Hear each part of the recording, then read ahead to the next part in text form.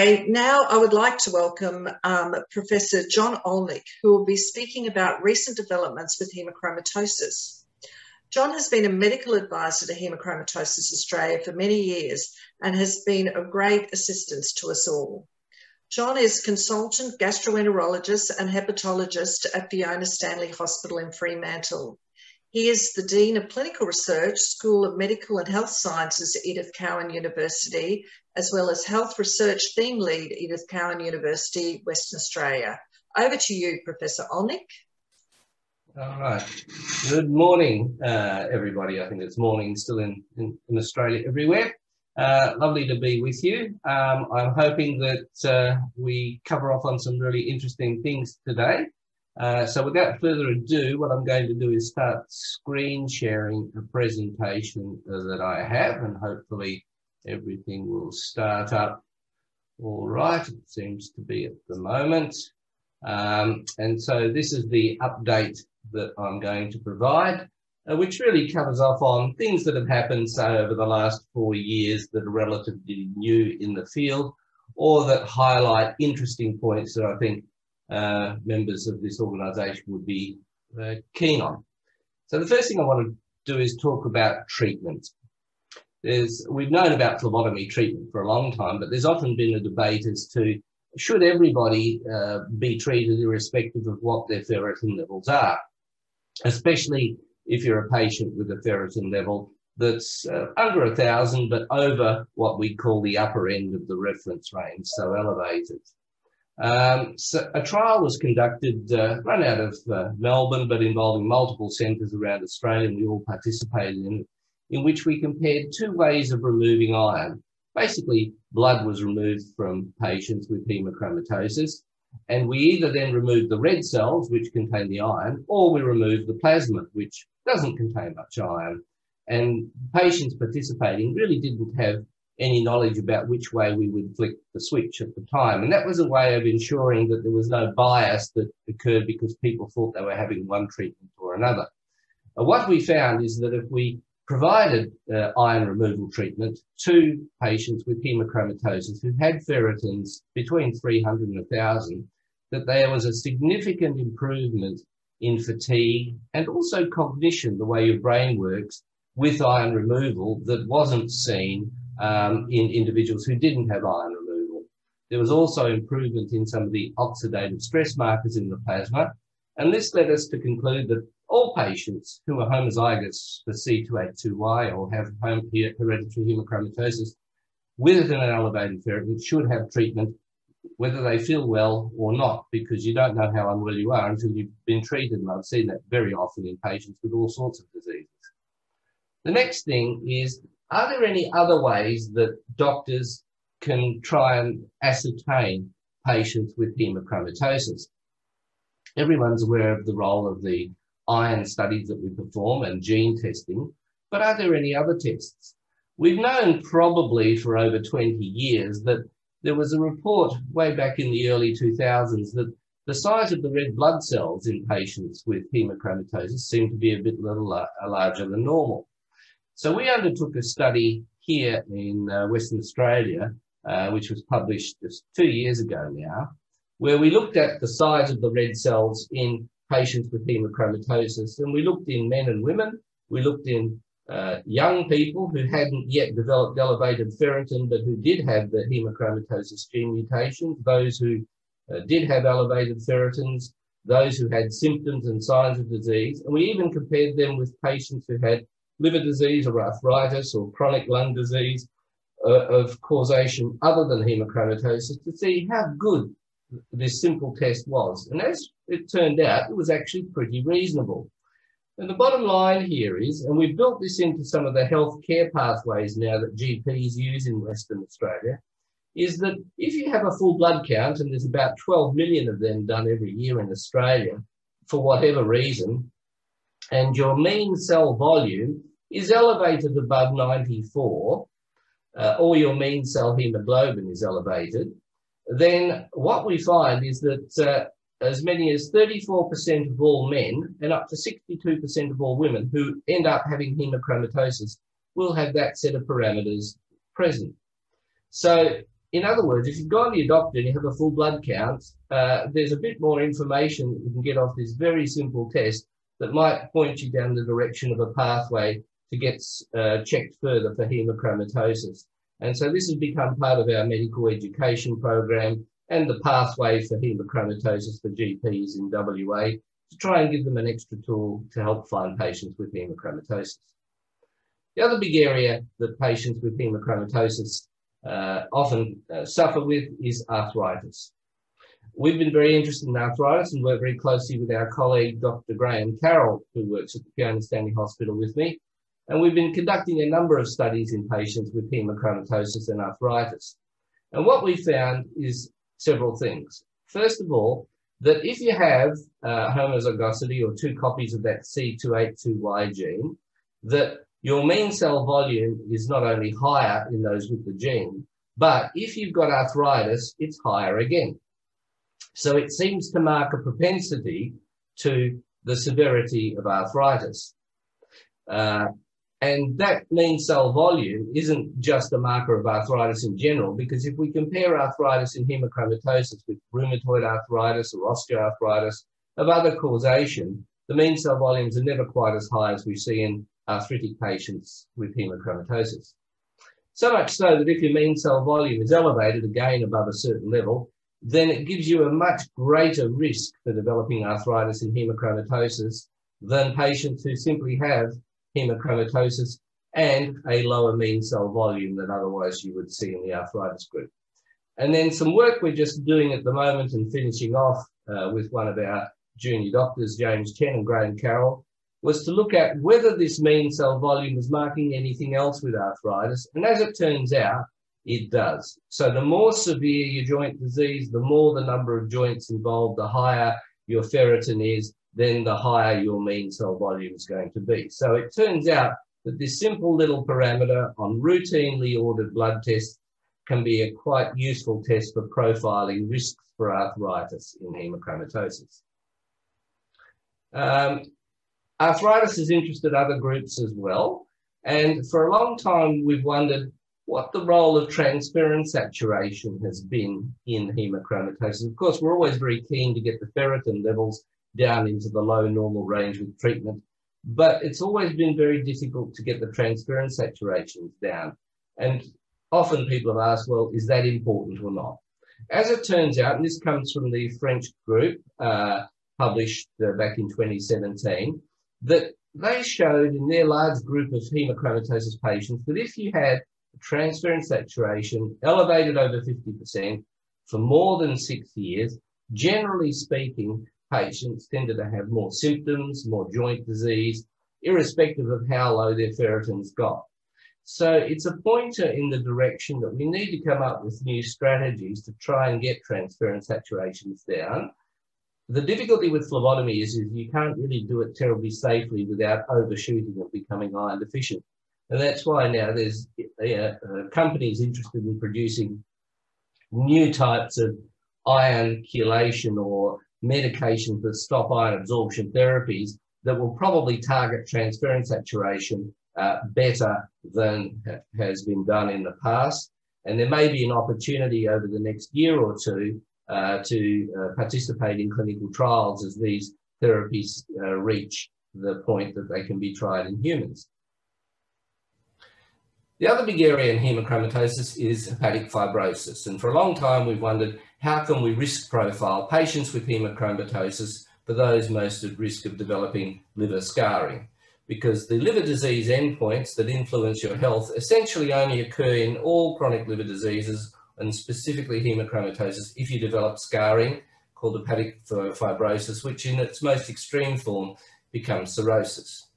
So what we've shown, and others have shown as well, is that if your iron concentration in the liver, which can be measured either invasively, which is not terribly often done these days with biopsy, or non-invasively with MRI scans, is over 200, and that's about 7 times the upper end of normal, then that can predict a higher likelihood of fibrosis. And if you can't have a scan before you get treated, but have been treated and want to know, did you possibly have advanced liver disease? Well, if you've had more than 9.6 grams, which is more than 38 units of blood, removed over time in a treatment cycle, so that is every 1 or 2 weeks for a period of time, then that can also predict whether you had advanced fibrosis or not. What about simple blood tests to help diagnose hemochromatosis fibrosis? Well, as it turns out, there are some simple blood tests which are available. They're often used in patients with many liver diseases in the community and hospitals to try and risk profile and triage patients who don't have any chronic liver injury and those that do have chronic liver injury, so we can follow them and investigate them more appropriately.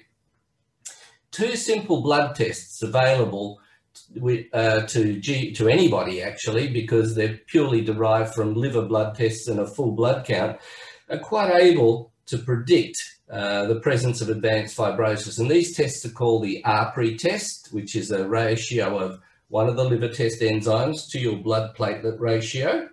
And the other is a more complex version of the same thing. It has 4 parameters, but you go online, plug the numbers into a little calculator, and it comes out with a readout. Those 2 little numbers, which can be done off simple, easily available blood tests, can risk profile whether you do or don't have any significant hepatic fibrosis. More importantly, the APRI test can be used to monitor regression as well. So if you have this little test done and then you have your treatment and want to know, did your fibrosis get better, and don't want to repeat biopsy or aren't sure how to get further checked out, then that test can be repeated by a GP. So again, it's a simple little tool that will help you monitor whether your liver disease is present or whether it's got better. The risk of liver cancer, again, has been something that's been topical and goes back into the 70s and 80s, when studies out of Europe reported an increased risk of liver cancer in patients with hemochromatosis. We've often wondered in the modern era, does that risk still continue? Well, there was a lovely study out of the UK published in 2020 using the UK Biobank, which is a cohort of nearly, well, just under 500,000 patients now with a range of diseases, but there's so many patients in that study cohort that they have lots of hemochromatosis patients. And what they did was ask the question, if you have C282Y homozygosity, are you at increased risk for liver cancer, yes or no? And they're also able to take into account other risk factors that contribute, such as alcohol and body weight and smoking, etc. And what they found was quite interesting. For men, there's about a 7% lifetime risk for a liver cancer if you've got C282Y homozygosity. And compared with men who don't have C282Y homozygosity, the risk's 0.6%, so it's over a 10-fold enrichment. Interestingly, though, in women, there wasn't an increased risk. So again, it sort of runs to the theme that men tend to be a lot more adversely affected compared with women when it comes to endpoints such as liver cancer. What has been happening recently that hasn't been published yet, but is also interesting, is we've developed on the theme of the little simple blood test to ask the question, there are a couple of other tests that are routinely used around Australia, but of which never been validated in hemochromatosis. Now that we've validated the APRI and the FIB4, the simple little blood tests in hemochromatosis, oh, there we go back to that, we asked, do 2 other tests. One's called HepaScore. It's routinely available in Western Australia and probably around the rest of the nation. The problem with that test is, whereas APRI and FIB4 are based on simple tests that are covered by Medicare, and therefore to calculate the results requires no funding at all, HepaScore does engender a charge. And another test called elastography, which is becoming more and more used in liver disease, which involves special machines, or nowadays even your radiology providers that do simple liver ultrasounds can do this as well. What we wanted to know is, can these tests detect fibrosis in patients with hemochromatosis as well? So again, aimed at giving your doctor more choices of tests that they can run to tell you whether you do or don't have a liver injury. And what we found is the following, is that if you have hemochromatosis, whether you're a male or female, if your ferritin, the first question we ask is your ferritin above 1,000? If it's not, we know that the simple little blood test, the APRI and FIB4, are the most accurate. And if they suggest that there's no fibrosis, then you can go straight to treatment, don't need anything else done. If they're elevated, then we suggest further investigation, which might involve a liver biopsy or possibly one of these elastograms. However, if your ferritin's above 1,000, then your doctor has a choice of all these tests. They could do an ARPRI, a FIB4, a HepaScore, or an elastogram, because they're all reasonably accurate in that setting. The important thing here is that you shouldn't be having an elastogram or a HepaScore done to assess fibrosis if your ferritin's under 1,000, because they will miss most of the cases. And so that's some work we've just finished and have sent off to be published. So hopefully that will happen in the not too distant future. The next thing is, what's the relationship? Given that arthritis is common in hemochromatosis and liver disease is always of concern in hemochromatosis, are they in fact related in some way? And the answer is yes. So again, if we take males and females with hemochromatosis and ask the question, do you have arthritis, yes or no? If you don't have arthritis, there's a very low chance, shown in yellow here, that out of the total pool of hemochromatosis patients that you'll have severe liver injury as reflected by advanced scarring. Conversely, if you do have arthritis, almost 30% of people with arthritis and hemochromatosis will have advanced scarring of the liver. So again, simply, if your doctor says, lift up your hands and show me whether you've got arthritis, that's a reasonable way of starting to profile you for risk of liver scarring or no liver scarring. So again, a simple, useful clinical tool. If we ask the question in the reverse way, that is, if you have advanced hepatic fibrosis, what's the likelihood you'll have arthritis? If you don't have fibrosis, again, about 1/3 of people can have arthritis, but 2/3 won't. But if you do have advanced hepatic fibrosis, the majority of patients will have arthritis. So again, it's another way of confirming that arthritis is a risk marker for liver scarring and vice versa. Another area of interest, often for patients with hemochromatosis, is their treatment and the venesection, and particularly the issue of if you go to the Red Cross and you have your treatment, but your hemoglobin's a little bit below the cutoff. Often it's annoying, but from a safety perspective, it's easy to understand why the Red Cross might do this, that the treatment's deferred and someone waits for the hemoglobin to pick up. So we asked the question whether there was any data that suggested this was safe or better or otherwise. So we did a study with the Red Cross, and what we did was we looked at nearly 35,000 therapeutic phlebotomies done in Australia over a 1-year period.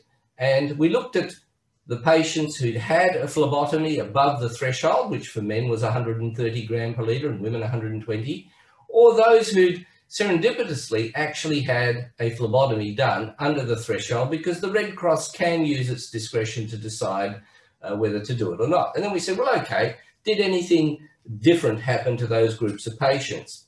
And what had happened was that basically only about 0.01%, so a tiny, tiny fraction of patients who had treatment either above threshold or even below threshold, but I'll just point out that they were still above 100 gram per litre, but nonetheless, that's still lower than the normal cutoff, had any adverse events. So there's in fact no greater increase in risk for an adverse event from a phlebotomy therapy as long as your hemoglobin's above 100 grams per litre.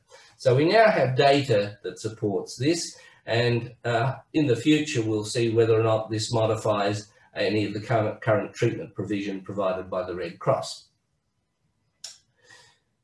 Some new work out in the last 2 years, again, which is done off the UK Biobank, that huge cohort of patients, has started to ask some very similar questions to what we were interested in some years ago, and the work we did with Katie Allen, who of course is now the member for Higgins in Melbourne, and basically looking at common manifestations of hemochromatosis. And quite reassuringly, you might remember some years ago, we, as a group of investigators in hemochromatosis, ran a big study in Melbourne called the Melbourne Collaborative Cohort Study, and off that studied hemochromatosis and came up with the idea that 30% of men and less than 10% of women were going to manifest clinically with the disease. And what this UK study did was show that indeed about 1 in 5 men, but about 1 in 10 women will develop clinical complications of hemochromatosis if they're untreated. And that's very similar to what we've seen. But interestingly, when they look at this data, and here we have a graph of men and women and common clinical manifestations that are sometimes associated with hemochromatosis and sometimes aren't. What we see is that any point to the right of this line means an increased risk. So all these things here are an increased risk. Anything that touches the line or is very close to the line means there's no increased risk. So what we see is that in the UK Biobank study, that men who have hemochromatosis are at increased risk of all these things here. So liver disease, arthritis, pneumonia, diabetes, but not so cardiac sorts of things. Interestingly, we do find increased tiredness, as we found in the Melbourne MyIron study where we looked at phlebotomy. So sometimes different countries with different populations produce different data. But the other thing here is you'll notice for the women, all the lines overlap one or are very close to one, except for the arthritis line. And so again, men seem to cop it in the neck a bit more than women with this disease. The pneumonia thing is interesting because back in the 90s when we ran the Bustleton population study for clinical manifestations of hemochromatosis, we observed that if you carried the C282Y mutation, you had more admissions to hospital with lung complications from any disease than if you didn't. So this actually fits with what we saw about almost 30 years ago now. There are some possible immune or infection related issues that come with hemochromatosis that can still manifest. The other thing the UK study confirmed, again, consistent with what we've known, is that it's the C282Y homozygotes that have the increased risk of disease. If you have the other genotypes, there's really not much increase in risk of any symptoms or signs of disease. So it's this genotype that we really need to make sure we always find. All the other genotypes don't really manifest with a clinical endpoint that overall causes too much clinical trouble. As we all get older, the issue of does hemochromatosis influence our aging, and things like frailty, muscle, loss of muscle, which sarcopenia is, or chronic pain. And again, the UK Biobank have recently produced data along these lines as well. And whilst this is a busy graph, I'll just highlight a couple of things. The men and women differ in their manifestation of some of the age-related declines. And for men, frailty and weakness and loss of muscle bulk are definitely at increased risk if you have hereditary hemochromatosis. Chronic pain, again, not so much so, but in certain age groups as you become over 65, that tends to happen in men. And for women, there's a less obvious sort of association with any of these parameters, because remember, in these types of plots, any line that crosses this long dotted line means there's no association. So again, it just points to the fact that men are going to be much more adversely affected as they age by hemochromatosis than women. And then finally, just some interesting stuff, which isn't really about hemochromatosis, but is about iron and aging. As we live longer and age, it's not that we always gain healthy life. For every year we gain, roughly 70% of it's healthy life and 30% unhealthy life. So we're more and more likely to develop chronic disease. And everyone's always interested in what are the factors that contribute to healthy aging. And genetics contributes about 10% to our lifespan. The other 90% is everything else other than genetics. So lifestyle, environment, disease, or everything else you can think of that defines the things we're exposed to with life. Now, interestingly, this was just published last year, and it's a busy graph. For those that want to go and read up the paper, you can do so, but it's very tech, to put it mildly. But the point I want to make is this. This long line of little black squares here is a set of genes which they've found are very strongly associated with longevity, how long we live, and how long we live in a healthy way. And all those genes happen to be related to heme, or red blood cell metabolism. And the strongest contributing component to these genetic factors that contribute to the length of our lifespan happen to be related to some simple parameters. Serum iron, transferrin are the main ones here.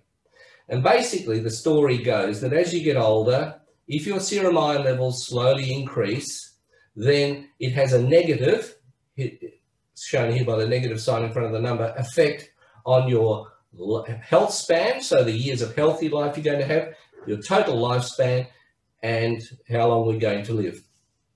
Whereas the higher your transferrin gets, the more beneficial it is. So anything that keeps iron levels lower as you get older seems to be associated with living to a healthier, longer, riper age, not only in individuals, but also in their parents, so what the parental lifespan was. And this fits with a growing sort of body of evidence in the literature that serum iron levels by themselves are not necessarily elevated, but in the upper end of what we take to be the normal reference range, are associated with increased risks of disease. And the particular diseases that we know that have been shown are liver cancer and breast cancer, not only in Western populations, but Asian populations. It's a global sort of thing. So whilst haemochromatosis is the penultimate example of what happens with too much iron, the rest of the world needs to worry about iron, not only from the deficiency point of view, but really, should we all be running a slightly lower iron level than perhaps we'd otherwise accept to help us live long and fruitful and healthy lives. So with that, I'll stop and we can go to questions, and I'll stop sharing the screen there. Thank you. Thanks, John. That's a very interesting thing, a lot to take in there. We have only one question at the moment, so if people have questions, if that's prompted some things you're thinking about, or even if it's just a more general question you've always wondered about haemochromatosis, now's your chance to get in and ask. We do have one question to open with, John, and it's one that I've heard before. I have haemochromatosis, but my doctor tells me I have low iron. Can I take iron supplements as my doctor recommends? The answer to that is yes, and the reason is, think of the analogy of your fuel tank. If your fuel tank's empty, you fill it up. So if you don't have enough iron, that's just as bad as having too much iron. You need iron to produce red cells, and every cell in your body to produce energy needs enough iron. So if you're running low on iron, you can't actually produce energy, and that's why people with low iron feel fatigued, because they don't produce enough energy. So the answer is yes, as long as it's carefully monitored, and probably more importantly, why are you low in iron is sorted out, because the older we get, the more important it becomes to make sure that certain conditions aren't present that can cause us to lose iron that might be important for our health. Thanks, John. We've just had another question submitted. When will the drug be available? Okay, so there are 2 or 3 companies out there making treatments. Two treatments will be an injectable form of treatment. They may or may not be targeted to haemochromatosis per se. They might even go into other iron overload or conversely iron deficiency areas. The oral drug, which is a chelator for iron in the diet, and which essentially stops iron, and basically only iron, being absorbed, has been developed. It's been proposed to the FDA to undergo a clinical trial. And once that clinical trial approval has been given, so that's in the United States, we're actually going to run the trial in Australia. So at the moment, we're just going through the logistics of working out how the trial's to be done, what centres, funding for these sorts of studies. These work out in the millions of dollars, so who pays for what, etc. But once that's all sorted, then we'll be looking to recruit patients with haemochromatosis who have been treated and are in their maintenance phlebotomy phase to see whether these drugs are not only safe, but can drop your transferrin saturation and tackle the problem that's not tackled by phlebotomy, which is to try and reduce that risk of other complications occurring. So probably within the next 12 months, I would imagine that we would be doing this, and I would anticipate coming back to Haemochromatosis Australia to sort of publicise that more widely and then look for potential participants in the study. So again, it can be something that Australia can do and lead the way in. Great, thanks, John. Another question from Ben. We've known about the association between osteoarthritis and hemochromatosis for some time. Could you speak more about the relationship with rheumatoid arthritis, please? Yeah, so that's a good question. Sometimes what's called rheumatoid, what's called osteo, and I've become more aware of this ever since I've been working with Graham Carroll. Graham, essentially what the rheumatologists say is that it's an osteoarthritis type of disease that you get with hemochromatosis. It is still possible if you've got hemochromatosis to get rheumatoid arthritis because there's still reasonably common enough prevalence of them in our community for there to be an overlap of both conditions sometimes in people with hemochromatosis. And a good example is I see patients with hemochromatosis who not only have hemochromatosis, but they have celiac disease or other diseases as well that are genetic and highly prevalent in populations of Northern European descent, which is where we come from. So it's more likely to be a coincidental concurrence of two unrelated conditions when you have rheumatoid and hemochromatosis. But if you've got the osteoarthritis and it's the typical pattern that you get in hemochromatosis, then that is the one due to the disease. The problem with the disease and the arthritis that goes with it is no one's really sure what causes the joint damage and injury, if it's the iron or something else. And what we think by finding this association with the blood cell size and the arthritis is whatever's driving this change in the way the cells behave in response to iron is the same thing that's probably driving the arthritis. And it's not necessarily just the storage of iron, it's something else. And that's where we're now trying to get to with this sort of research work. Okay. We have a question from Barbara. Is it harmful to use Macuvision, I'm not sure, with vitamin C if C282Y, but trying to manage potential macular degeneration? So I assume Macuvision is a drug or a treatment. Okay. Yeah. So there are some eye diseases, and again, I'm not an expert in eye diseases, that have been associated with the presence of hemochromatosis. But the principle should be to minimise exposure to ferritin and to transferrin saturation. Ferritin you can manage with phlebotomy, but transferrin saturation often reflects what's being absorbed from the gut, simplistically. So if you're taking an iron supplement and or something with vitamin C, you're going to always absorb more than if you don't take vitamin C. So essentially, if your transferrin saturation is normal and you have hemochromatosis, then you probably don't need to worry too much. But if your transferrin saturation is above the upper end of the reference range, even if your ferritin is normal, anything you can do to help hold that lower than otherwise it might be is good. So avoid vitamin C in your supplements at that point. Okay, thank you. A question from Ross. If the condition is genetic, then why does it take so long to present? As well, what are the epigenetic environmental factors that contribute to the condition developing? Good question. So you would think that if this was a single gene responsible disorder, you either did or didn't develop problems, and people would recapitulate fairly faithfully what happens. But I'm sure somewhere behind all this, the man who designed us must have been speaking to Elon Musk, because there's so many redundancy systems that are present in our body that can regulate iron transport and absorption apart from the hemochromatosis mutation, that the explanation probably relates to the fact that For example, 1 in 3 of us has a variant, that means a different efficiency operation of how we absorb iron from the gut, run by some different pathways, which when they're present will significantly either reduce or, when they're absent, increase iron absorption. So once you start developing, you've got a problem with HFE, you add in these other variants, and that's only one of there are many other pathways that vary between us as well. You actually have to have all the holes in the Swiss cheese, as they use in risk management sort of parlance, lined up for you to actually develop the clinical problem.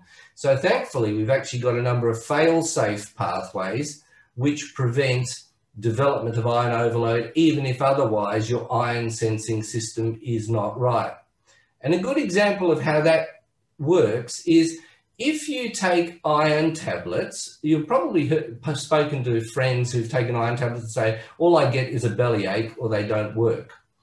Within 24 hours of taking an iron tablet, your body has sensed the iron and turned off iron absorption just in the gut. Nothing to do with HFE or the protein that we're talking about mutated here. So our body has other ways of sensing iron and can regulate how much iron comes in apart from the hemochromatosis.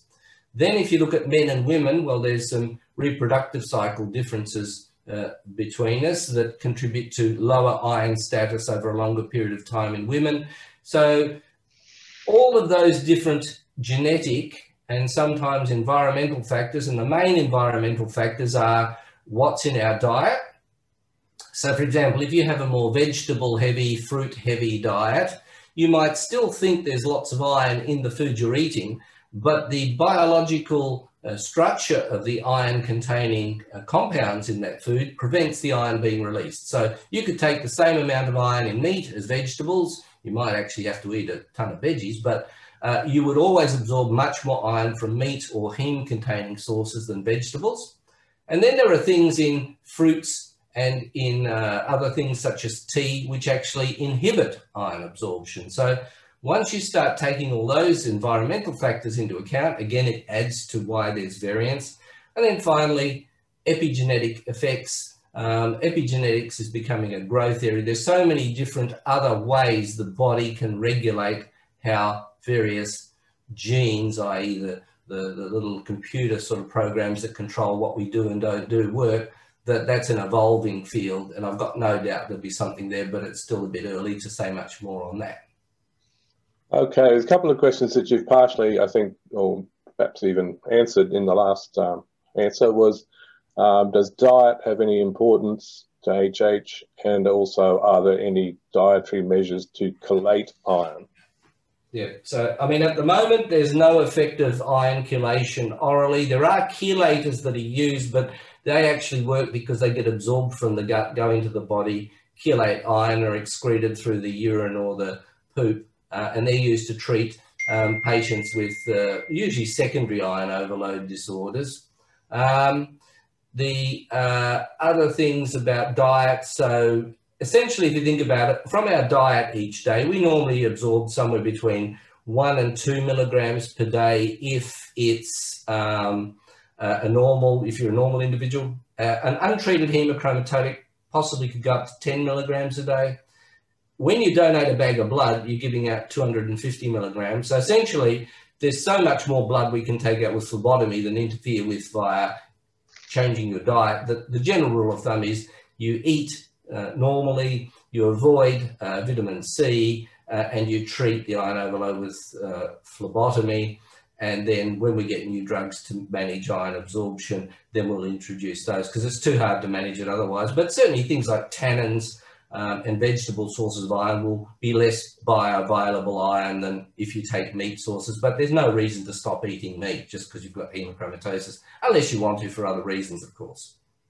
Okay, thanks, John. We've still got a few questions to go. I'll try and quickly run through a few more, but we might need to cut it off then. But we will give people a chance to submit questions after the webinar, and we'll attempt to answer them. I can't guarantee that John will be able to answer all, but we'll triage them, and some of them will be fairly clear already that we know about.